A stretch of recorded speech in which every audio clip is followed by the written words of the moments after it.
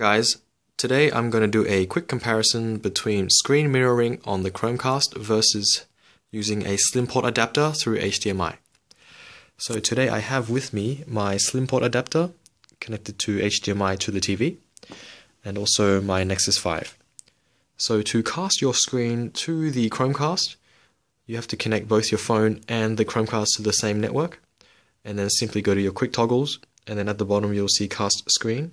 Give that one a tap, choose the Chromecast you want, and then within seconds your screen is mirrored to the TV. So as I swipe around my home screen, you'll notice that there is a bit of a delay between me moving and the TV updating, but fast enough to do something like, say, show your photos on the TV to your friends. No problem there. Besides showing images, you can also do music or sound. So if we play a song, you can hear that. And you can adjust the volume. And of course, as that's playing, you can still show your photos. Let's turn that off. Besides photos, you can show movies. So let's find a movie, Frozen, everyone's favorite. If you choose VLC, your phone screen actually becomes a sort of remote while the movie plays on the TV. It is actually surprisingly good. There is very little delay and very little lag, and this is all coming from the phone. I am on a Wi-Fi N network. It's very viewable, and you can skip backwards and forwards using the phone. You can pause it. It'll pause and play again. Anyway, enough of that. So you can see there is a delay, but let's see what happens when I try to play a game.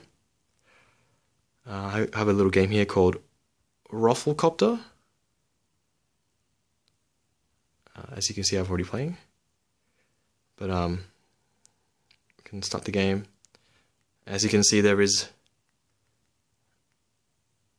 definitely a delay, and probably not a good idea to play games on the TV using Chromecast screen mirroring. Now to see what it's like using the Slimport adapter, so I'll disconnect the phone from the TV.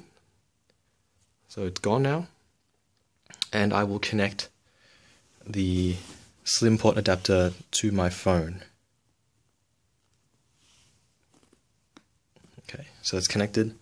I'll also have to change the channel or change the source on my TV.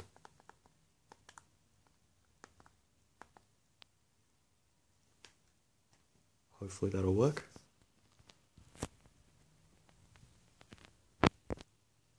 Okay, so the phone is now connected through Slimport to the TV. As you can see, the delay is much less. Almost 1-to-1. And it's probably good enough to play a game, actually. As you can see, I'm performing much better this time than previously in this Rafflecopter game. Anyway, that's my quick comparison between Chromecast screen mirroring and Slimport. And yes, Slimport does do audio as well.